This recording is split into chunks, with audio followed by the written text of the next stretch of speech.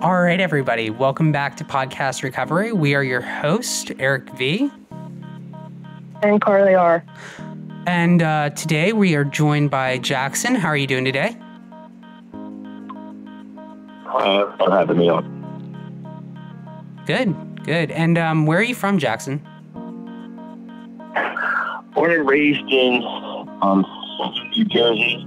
Cool. Living out in Huntington Beach, Orange County, California now for the past 27 years now. Oh, wow. Awesome.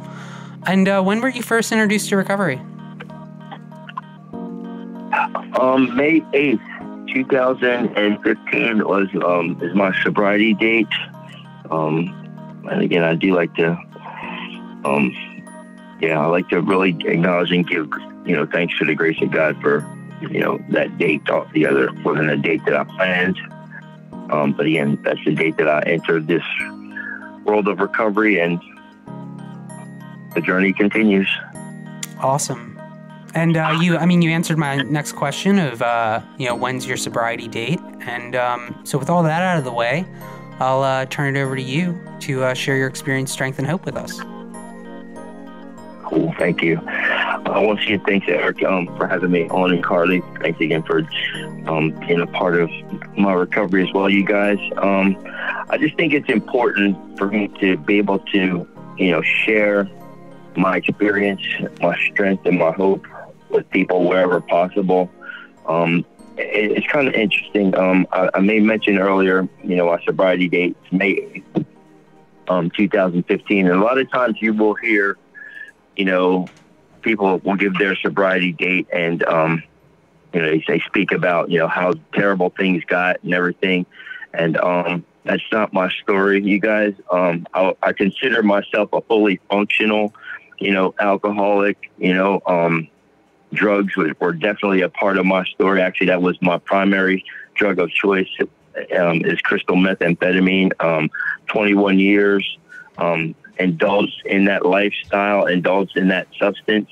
I had passed this point of, doing it socially and, having a good time with it, to complete isolation and, keeping it on a complete down low, but still trying to manage and function, as if I were perfectly normal, And May 8th, 2015, an event happened where I was just come home probably about, 6 o'clock that morning, after partying all night, and got into a little bit of an altercation with my daughter's mother, and the police were called out, and I was taken into custody for domestic battery. Again, the series of events was completely, I thought, controlled. I thought I was controlling the situation. I basically kind of pulled everybody in the room and everybody sit down and shut up, and this is how it's going to be, and basically tried to scare them all into just, calming down.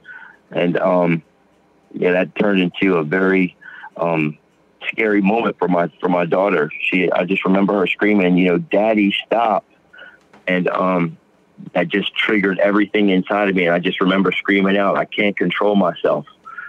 After that little event settled down, they went off to school, Mom went off to work, and I was at home just like regular routine.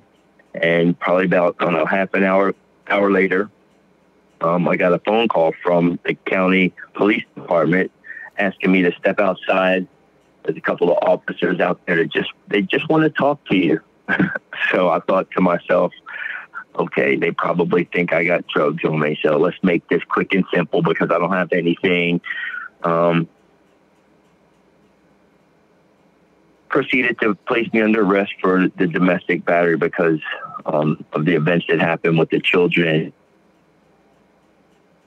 my mother and I. And again, that was I remember being taken into custody, and I was in tears. I was crying because I felt like, I can't believe they did this, get them away from what I was doing. And yeah, they didn't like it, but I understand that I need to have this substance. And it was just like, it was a weird situation because I felt betrayed. And at the same time, I felt like I knew I shouldn't be doing this anymore, but I needed it. And I proceeded to be taken into custody. And the H&I don't know if I could say it, but there was a panel of people that come into the jails and introduced me to a program of recovery, of which I took the book, and I basically just started to read that book.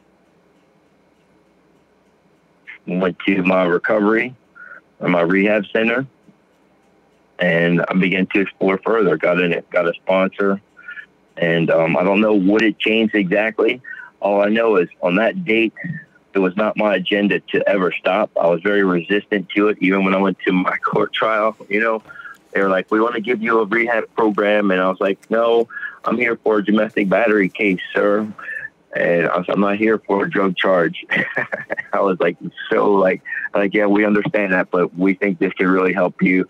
Total denial, you know. But again, in reading the book, I just started to see myself more and more in this book. No pictures, but you know, I could just see myself over and over again. And again, I just began to become willing to make some changes. And I'd been to 5 or 6 other rehabs prior to that. But again, that was just my effort to kind of get control of myself a little bit better. Because each time it would get a little bit worse, but then I'd get myself all together, regain everything. And that's why I consider myself, highly functional, because I could get a little bit crazy, and I lose control of it. But just my control factor was getting shorter and shorter. And embraced this whole lifestyle of recovery. And I knew the cycle would continue, but this particular case, this particular time around, I would, proceed to kind of explore. That's exactly what I started to do. I wanted to explore this recovery because heard about it, know about it, but again, I just couldn't do it. I remember many other times I'd get out of rehab and I'd go right back to the Connect, 4 or 5 months later. And they're like, "Oh, Jackson, you look great, man. Where you been?" Yeah, I've been in rehab. I said, "But it's stupid. That recovery thing, or that whole sobriety, it's not me. This is what I do." And I go right back to it. So again, it was just a really weird situation. Why? Again, I didn't plan on stopping. I just planned on, getting control over myself better. And then once all the heat was off, so to speak, right back to it. But I said the grace of God or something, some type of a miracle happened between May 8th and where I'm standing, right now. So that's why I said, any chance I get to share my experience, strength, and hope, podcast, doing a panel, going into, other rehab centers, I love to take that opportunity to do that because, again, I'm just a living, walking testament to the fact that it wasn't my plan to do this. Something happened. And my job now, I became willing to be able to, just continue to carry this message of hope. And I believe that that's been a significant part, helping other men, go through a 12-step program, helping other people whenever, they're discouraged, or getting them to a detox, getting them to a rehab wherever possible. Again, that's pretty much been, my main deal for the past 5 years. Awesome. That's great. Well, we definitely have some questions for you, Jackson. Carly, would you like to go first, or would you like me to go first? You go ahead, Eric. All right. You mentioned H&I, and you mentioned kind of that meeting coming in, for the first time, and how H&I plays a part in your recovery. Can you describe to me the importance of H&I, like not as just a service commitment to the fellowships, but also how does it affect your recovery and, fulfill you? Well, I know specifically at this point, because again, I never even heard of H&I. When I was in custody, I did get checked into the psych ward because I'm diagnosed PTSD, substance use disorder. Those are all actual diagnosis. And so I was, put into the psych ward. And when those guys came in, I basically just looked at it as an opportunity to just come out and just get out of my cell, basically. But the kindness that I was met with, without any type of judgment, it was just very relieving. Again, I think it was really something spiritual that happened, because it was a lady. I remember she just handed me a book, and she's like, "Here, you can have it." I'm like, I kind of looked at her like, "Oh, I can have it?" I'm like, usually you can't. You know who's going to give you stuff? She's like, "Yeah, you can have it." And it was just a really significant point to me, because again, these people take the time to go into these jails, and we're at a place, or I was at a place where I was completely defeated, and the H&I people, that hospitals, institutions, the panel that came in there, it really, I believe, ignited a huge level of hope, a huge level of gratitude, or anything else I can imagine. As H&I people not coming to that jail at the time and the place where I was at mentally, I would have easily gone right back out, went right through the program and right back into my addiction. I'm 100% sure. So the level of gratitude that I have for the hospitals and institutions it can't be measured at all. I actually signed up to be on H&I panel here in Orange County. Again, I'm still just waiting for the clearance and all that stuff to be able to go into the jails. But again, part of my service work will be to do likewise and to take this program into the jails, because it's a prime opportunity to meet with men at their rock bottom. When you're in a jail, when you're in a psych ward, and you feel like the whole world is against you, those H&I people come in and just basically say, "Hey, look, there's a way out. There's life after this, if I'm willing to follow what's going on." So that's the value of H&I to me. Awesome. So my question actually kind of follows up with his. So you did talk a lot about helping others and being of service. So what is it like to be able to give back, and what kind of effect or impact has that had on your recovery? I think it's probably the single most important part of my recovery.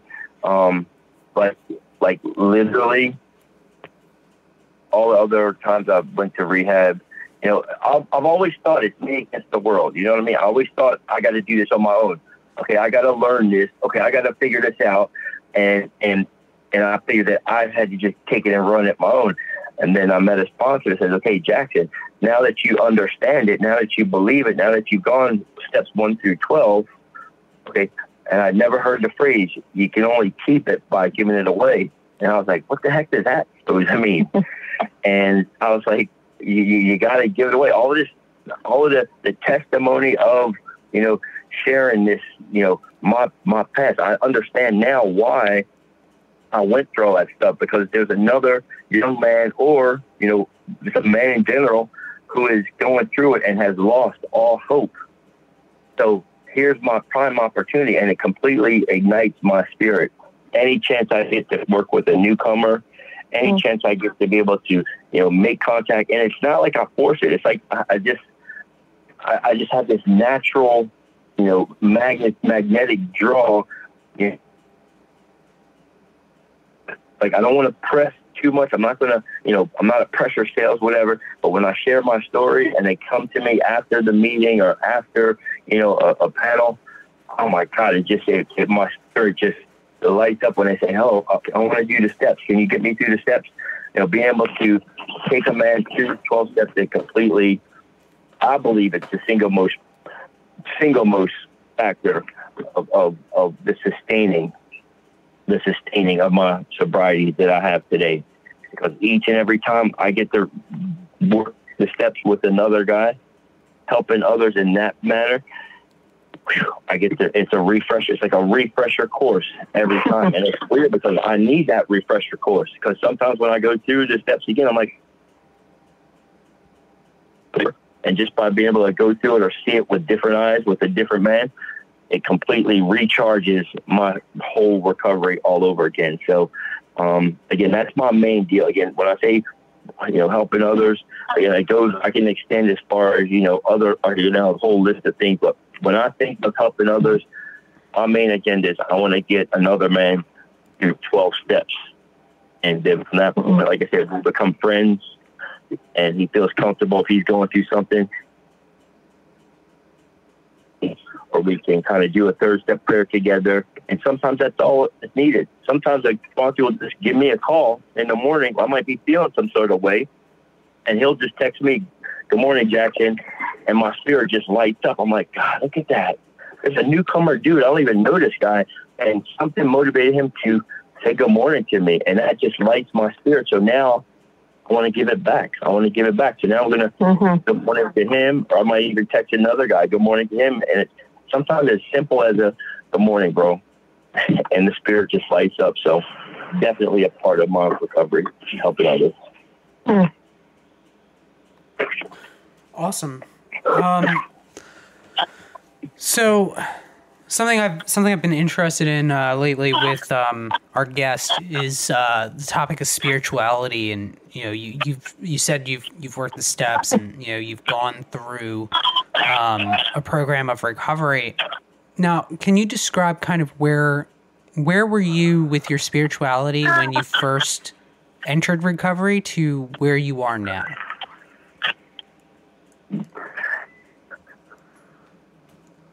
Dark. Very, very dark. Very, very, very dark. And I don't want to get too far into it, but again, I was at the level where, Eric, Cardi, you guys, okay, I always knew, for whatever reason, I grew up, I've always believed in God.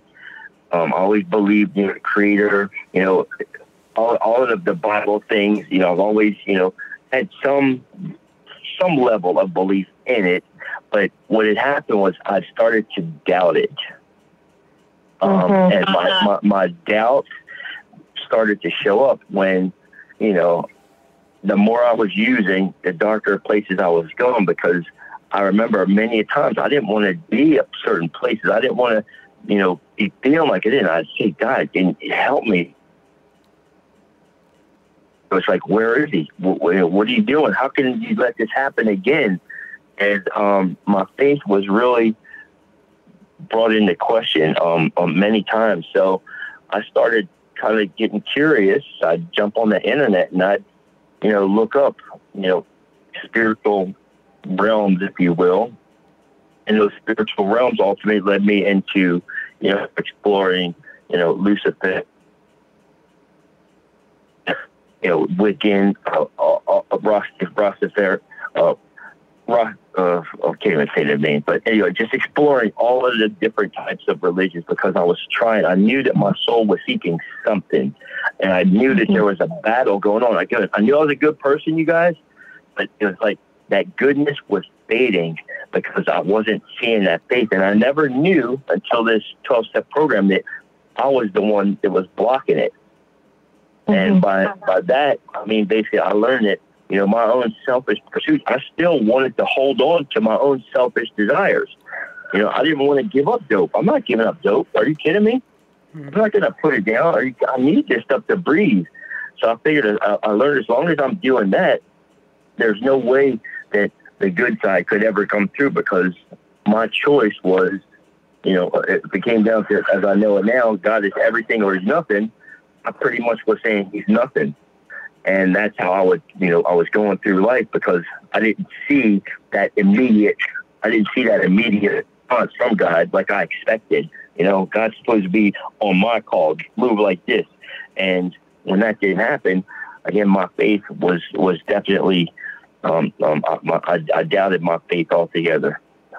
This program definitely reignited that, allowed me to reconnect, set aside all those prejudices that I had before, and to reconnect. And again, that spiritual battle still goes on. It still goes on. But again, this program has definitely allowed me to, continue to improve my spiritual contact, my spiritual relation. And holy cow, was that the 11th step? Wow, how interesting that they put that in there. I thought it was a one-time shot. I thought it was a one-time fix. Okay, God saved me. Boom, okay, I'm back to doing what I'm doing. And I didn't realize it was a daily reprieve. I had to continuously, ask for that help and reconnect and ask God to direct my thinking. I didn't realize that it was a continuous necessity to improve my conscious contact spiritually. And again, this program really kind of awakened that in me to see, well, look, it's not like a weekly, monthly type of a deal. I got to do this on a daily basis. And yeah, this program really kind of awakened that. Awesome. I can definitely relate to a lot of what you just said. Cool.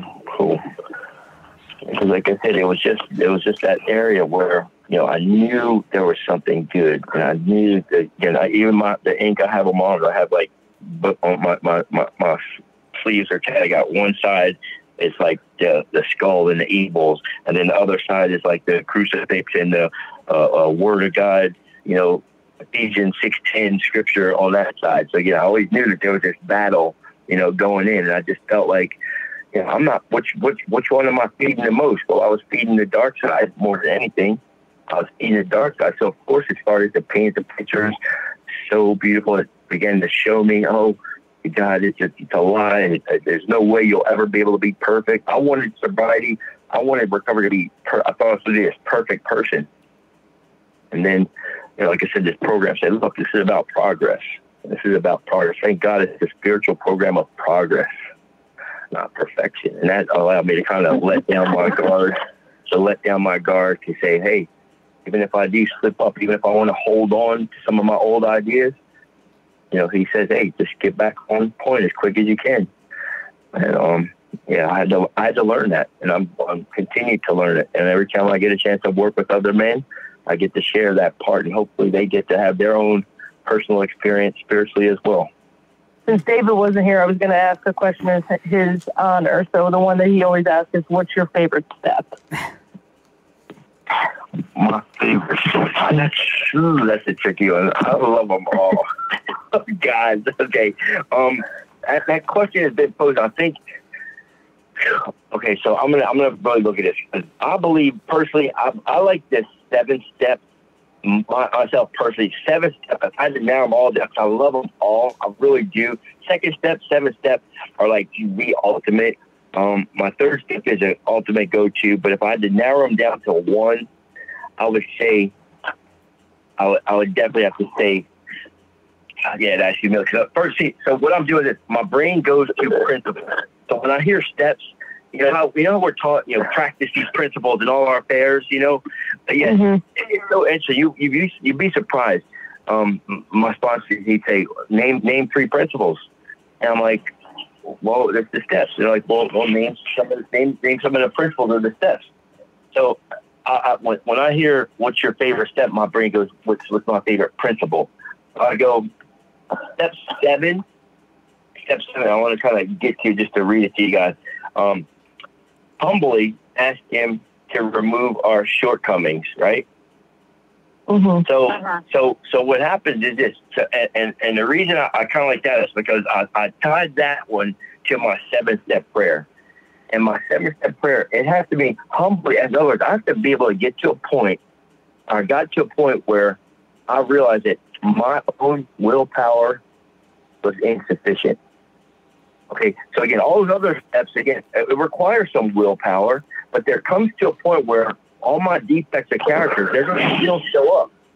Carly, Eric, my defects aren't going to just disappear. Some people think, they're all going to go, oh, you're in recovery now, defects are gone. No, my defects are highly active, but they become shortcomings. Once I employ this 12-step program. So, and again, I didn't realize that before. So I'm like, okay, I need that 7-step prayer, because even though I've recognized my defects and I'm willing to let them go, I know I know I'm going to be selfish again. I know I'm going to be lustful again. I know I'm going to be self-centered and self-pity again. But when they show up, You know what I mean? I have the ability now to see them. And now I know that, okay, since my creator, I'm now willing that you should have all of me, good and for every single defective character which stands in the way of my usefulness to you and my fellows. Grant me strength. I just got chills right now. I'll take a deep breath. Hold on. I just got chills because again, I have to ask for strength.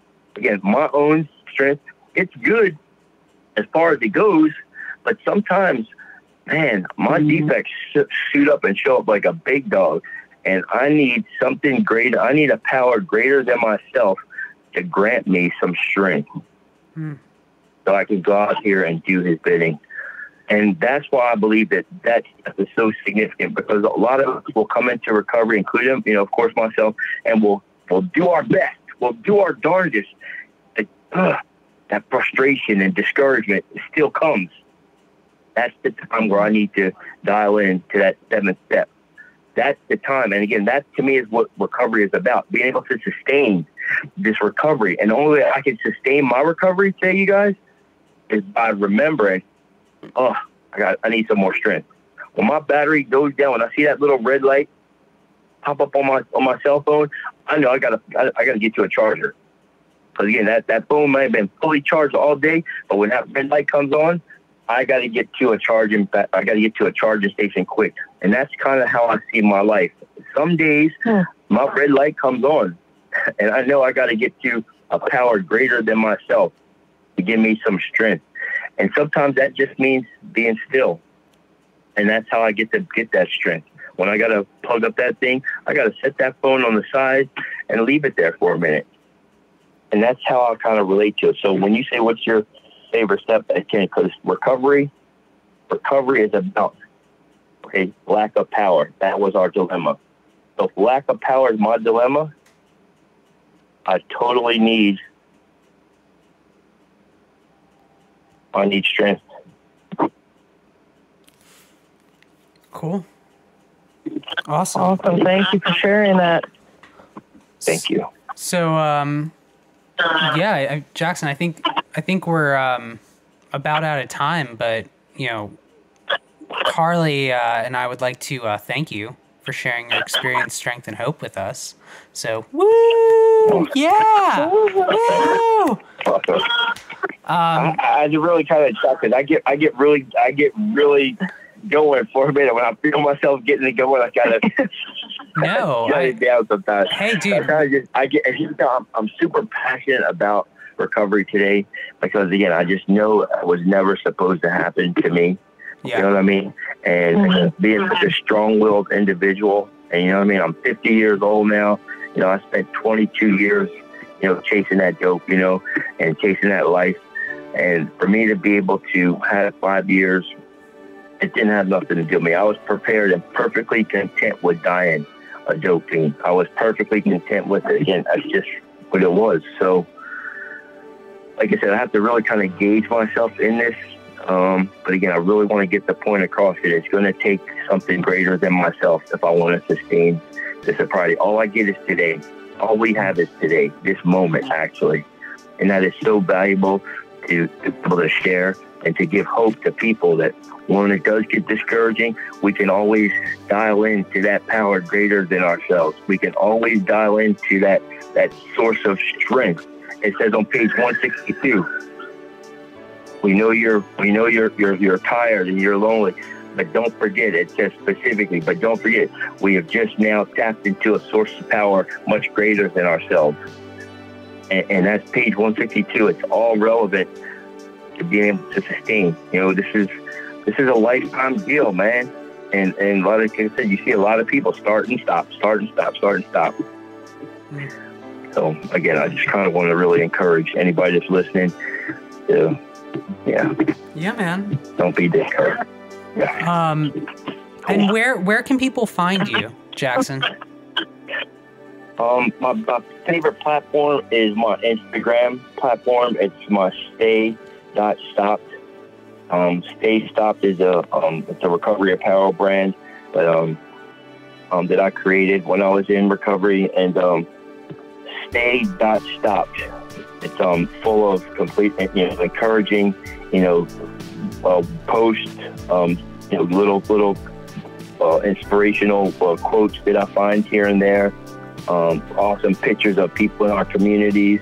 Awesome gear, you know what I mean, to bring support and unity and awareness to long-term recovery. Again, stay stopped is what it's about. Anybody can stop. The trick is to stay stopped. Nice. Oh. Well, again, Jackson, we would like to thank you for coming on the podcast tonight. And just to, anyone out there who listened, please check out, all of our social media content, as well as our our website, YouTube page, Patreon, etc. But most importantly, guys, everybody out there, stay safe and stay clean.